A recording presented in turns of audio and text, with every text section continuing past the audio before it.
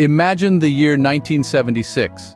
The Viking 1 lander touches down on the Martian surface, near the Mayavalles flood channel.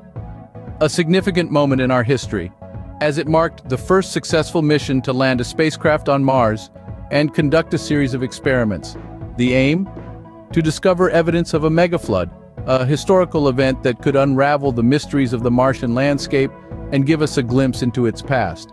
But as the Viking 1 lander surveyed the Martian terrain, it was greeted with an unexpected sight. Instead of the anticipated signs of a megaflood, it found a landscape strewn with boulders, an intriguing discovery that had scientists scratching their heads. The Martian surface, it seemed, was a puzzle waiting to be solved. Fast forward a few decades, and the puzzle pieces began to fall into place. Researchers identified a 110-kilometer diameter impact crater named Pole, located northeast of the landing site.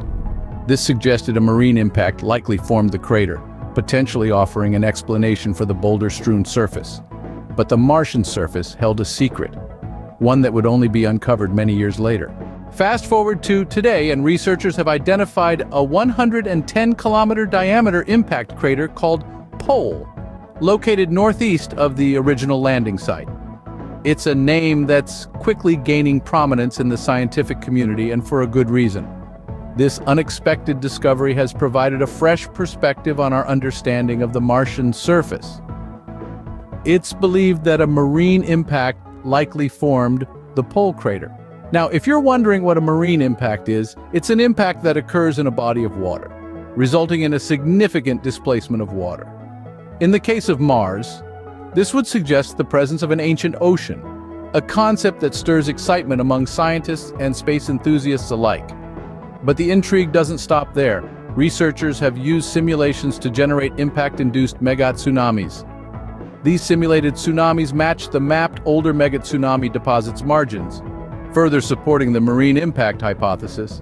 The simulations also predict tsunami fronts reaching the Viking 1 lander site, the same site where NASA's lander found a boulder-strewn surface back in 1976.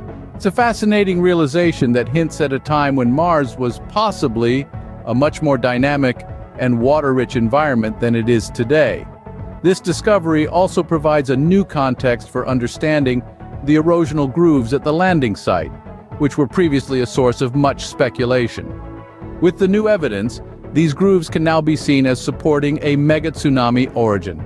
The identification of the Pole crater and the subsequent findings have opened up a new chapter in our understanding of Mars.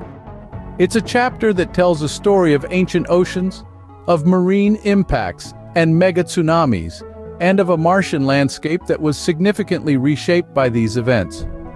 The Martian mystery deepens, suggesting an even more complex history of the red planet than initially thought. It's a reminder that even with our advanced technologies and persistent explorations, Mars continues to surprise us, offering new puzzles to solve and new stories to tell.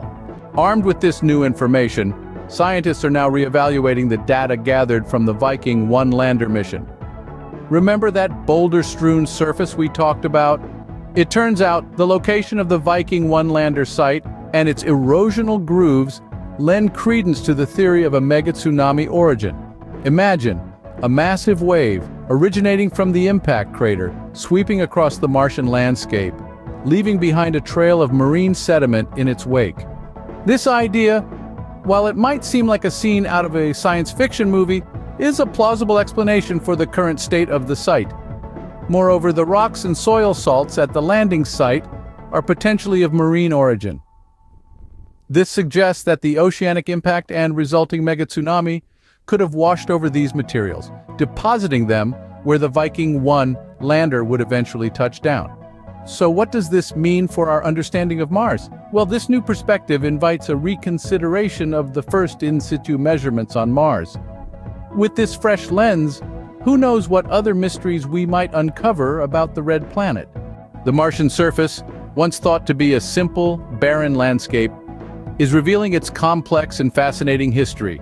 Today we've delved into the evidence of an oceanic impact and megatsunami sedimentation in the Chryse Planitia region on Mars. A narrative that was once concealed under boulder-strewn surfaces and elusive data has now come to light. with the identification of the pole impact crater. These findings are not just a breakthrough in our understanding of the red planet's past, but they also pave the way for a sea of possibilities for future research. The marine origin rocks and soil salts at the Viking 1 lander site invite a reconsideration of the first in situ measurements on Mars, nudging us to rethink our perception of this distant neighbor. Moreover, these discoveries underscore the importance of continuous exploration and research. They remind us that even in the seemingly barren landscapes, there lies a history waiting to be unearthed, a mystery ready to be solved. As we continue to gaze at the stars and explore the cosmos, we're constantly rewriting the cosmic narratives, one discovery at a time. Stay curious, stay informed. Subscribe to our channel and share this video with your friends for more mind-blowing discoveries from the world of science.